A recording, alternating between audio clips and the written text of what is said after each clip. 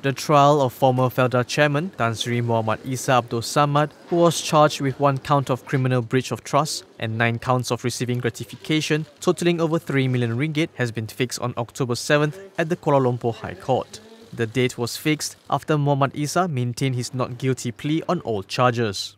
Mohd Isa was charged as Director of Felda Investment Corporation Sdn Bhd and trusted with the company fund, with committing CBT by approving a proposal for the purchase of Merdeka Palace Hotel and Suites in Kuching, Sarawak for 160 million ringgit without the approval of the Felda Boards of Directors.